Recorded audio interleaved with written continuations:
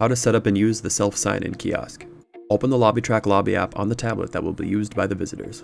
Tap on the settings icon in the top left corner. The app will require you to log in before you can access the settings. Enter the login credentials for the Lobbytrack account. Once you log in and see the settings page, tap on Usage Mode. Scroll down to the Visitor SelfSignIn Kiosk settings, then tap on Select.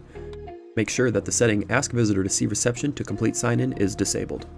Place the tablet at the entry point of your building. Visitors, when entering, can tap on Sign In under the company logo to register themselves for an immediate visit. They can also tap on the Schedule Future Visit option to schedule a visit. The visitor form can be configured to auto-fill in the visitor's information if they are a recurring visitor.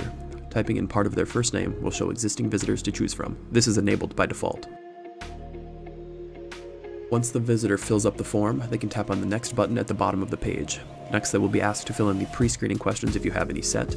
If they answer the pre-screening questions incorrectly, they will be unable to proceed with the sign-in.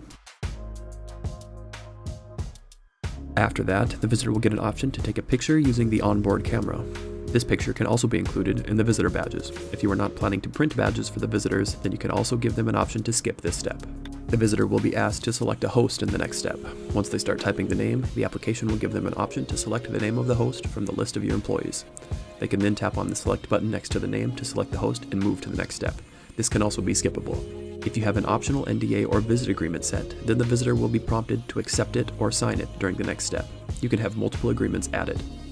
In the final step, the visitor will be asked to just review the information and then tap on the Sign In button.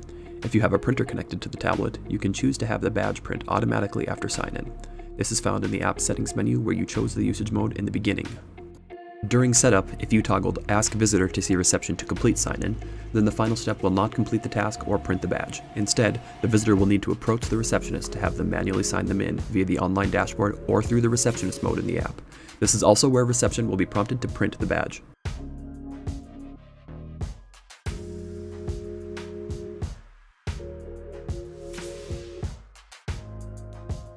This is how to set up and use the Visitor SelfSignIn Kiosk in the Lobbytrack lobby app.